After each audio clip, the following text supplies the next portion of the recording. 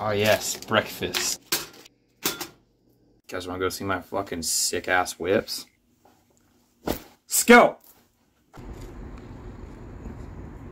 How shitty does it look? I don't know if you guys pay attention to the alpha male community, but it's friggin' wild on YouTube.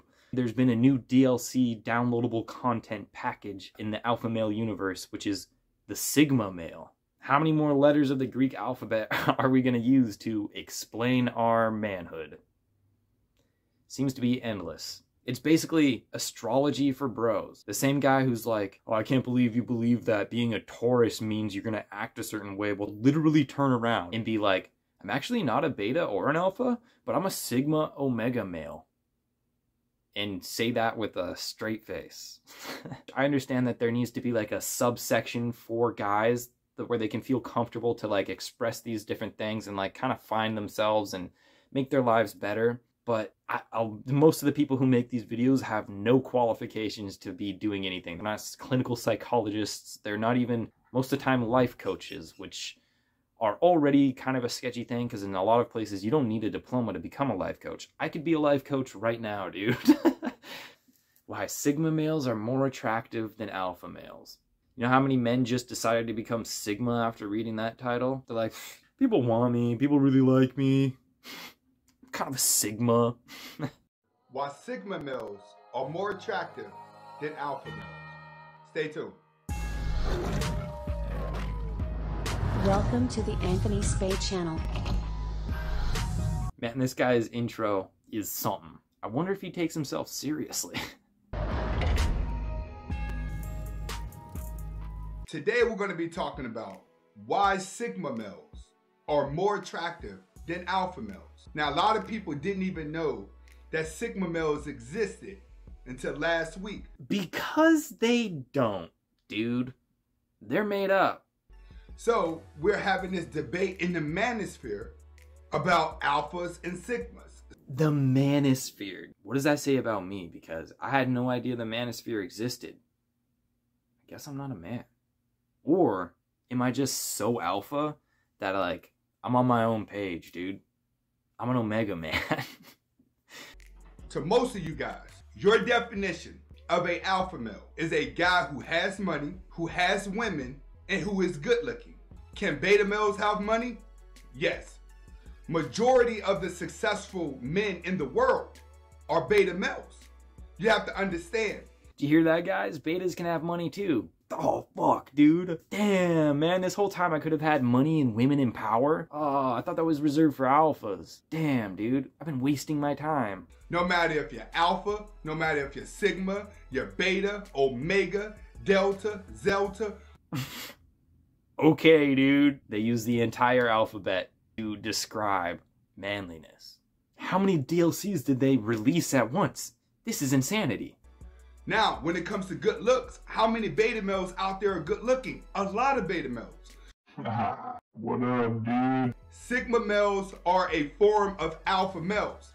The difference is, alphas are known for lions for a reason. That's another thing about a lot of these alpha videos is they always have these bizarre comparisons to like these crazy, ruthless, wild animals like tigers and wolves, lions and apes, gorillas. And it's like, dude, you're a delicate human being. You don't have the same physical technology as a wolf or an ape. You can't brute force your way to the top of the dominance hierarchy. You're not gonna fist fight a friggin' gorilla, dude. You'll get torn apart.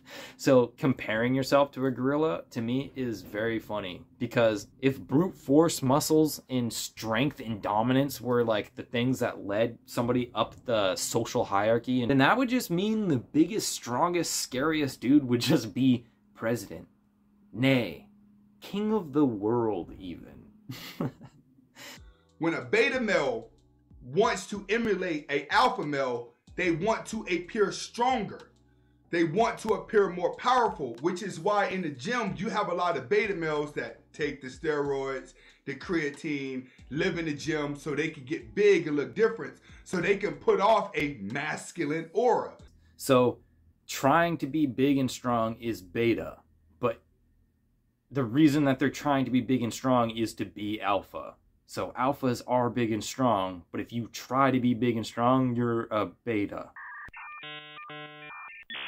Now, let's go back to the lion. When a lion wants to conquer or scare people, he roars. That's what alpha males do. Alpha males talk the loudest. Alphas are more aggressive than beta males. Hey, you know what else lions do? They lick their buttholes, dude. I think it's a little unfair to just take the good things. When a beta male tries to argue with an alpha male gets louder. Or an alpha male could be more physical because an alpha male is going to intimidate. So when it comes to just the mindset of an alpha male, what I want you to think about is the lion. The lion conquers other lioness, and then he forms his own group. You have to look at it like a gang. Look at the Bloods and the Crips. Most of those guys are beta males from broken homes, but they're led by an alpha male, which would be the toughest guy in the group. That goes right back to wolves. So are alpha males aggressive or not, dude? You want me to have a lion mindset, but also don't go to the gym. Doesn't even make any sense. And now he's jumping to what wolves do. I get it, though, because I'm a Sigma. My brain works different, dude. You have a stupid beta brain. I have a man brain. Wolves are led by alpha males when they roll in pack. And the lone wolf that rolls by himself is actually a Sigma. All right? Now we're getting to the concept. Sigma males are the alpha males that don't want to conquer. They want to be on their own. Sigma males gain their power off of loneliness. So a Sigma male is an alpha male who's not necessarily a leader, but more of like a cool, quiet, loner, mysterious type. He's the fucking bad boy of the alpha world, dude. That's why it connects more with a tiger. Tigers, leopards, jaguars, they move individually. Hey bro, how many animals are you gonna mention in this one video? The tiger is also bigger than the lion. The maximum size for a lion that you're probably gonna see is 350 pounds. When it comes to a Siberian tiger, which is probably the biggest tiger, they're gonna get up to 700 pounds. This guy's just rattling off facts about tigers and lions and wolves and stuff. What is this video? What is this video? I thought this was why Sigma males are more attractive. And so far, we have not even breached the topic, I feel like. The average lifespan for an alpha lion is going to be 16 years. The average lifespan for a tiger is going to be 22. Why? Less damaging, less trouble, less drama.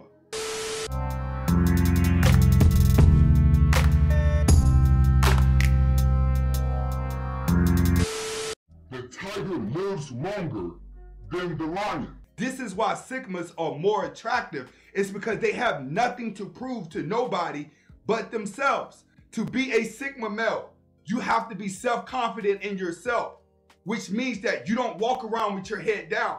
You walk around with your head high. The difference between the Sigma and the Alpha, the Sigma does not want to be seen. So a Sigma is an introverted alpha, and therefore he's more attractive? Who deemed them more attractive? You? That's just what this guy's into. He's into Sigma males. This guy's like, dude, Sigma males are friggin' hot, dude. Trust me. Sigma, dude? How about you Sigma balls, bro? Sorry, I'm not real proud of that joke, but at the same time, I kind of am. A big problem with these videos is they always like paint everybody black and white, and as far as like their behaviors and the way that they act. It's like you might be quote unquote alpha around a certain person, but you might be quote unquote beta around another. It's all in terms of relativity, who you're around and what you're talking about and your experience and your confidence levels that day. Dudes should just go ahead and skip all of this stuff and just learn how to be confident and assertive. If someone tells you you cannot be born an alpha, you cannot be born a Sigma, they're right. Everybody's born a beta. Look at this beta-ass baby, dude. This little baby's just a little beta. Little bitch, little baby-ass, little beta bitch. This is not the type of guy to go to in order to look for tips on how to improve your life. Go talk to people who have figured it out, my guy. There's already plenty of stuff out there as far as making your life better. That this is not a guy you should be taking advice from. The guy with the Sigma sign in the background, who clearly doesn't even have like a defined outline of what it actually means. And in his head is just completely confused with all these different animals running around. His brain is a fucking zoo, dude. All right, whatever, dude. I can't even watch any more of this guy's video. Anyways, all in all, I don't think alphaism or looking into alpha is necessarily bad. I just think that there's so many dangerous ideas sprinkled in there that it's like, I would personally just avoid it. There's so many ways to become a better version of yourself, to take on ownership, responsibility, improve your charisma, improve your confidence, become less passive, be a little bit more assertive. All these things are not necessarily gender specific, right? So, hey, just do the work on yourself and don't worry about anything that these guys are saying because they're not qualified. And to be quite frank with you, they're delusional and paranoid. Peace out, guys.